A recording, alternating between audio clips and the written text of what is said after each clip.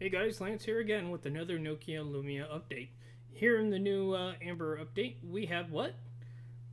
The ability to tap your screen and it goes on.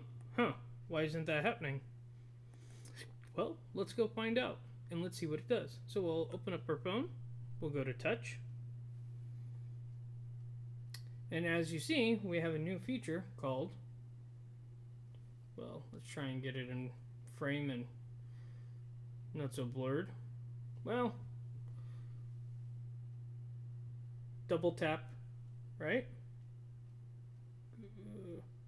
It's a little weird to do. Okay, it's done. So now we'll go ahead and lock the phone, right? Now all we have to do is simply double tap and it turns on our phone.